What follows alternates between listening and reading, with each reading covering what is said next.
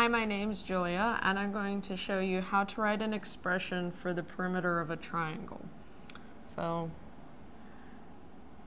start with a triangle, put one up on the board.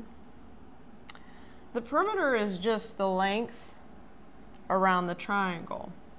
So, it would be the sum of all sides of our triangle. So if you label each side, let's say we have x, side y, and side z, an expression for the perimeter, I'm going to say P, would be x plus y plus z. It would be the length of side x plus the length of side y plus the length of side z, giving you the length around the triangle. So if you need to find your perimeter, just label the sides of your triangle, make a sum of them, and you've got an expression for the triangle's perimeter. My name is Julia. Thank you.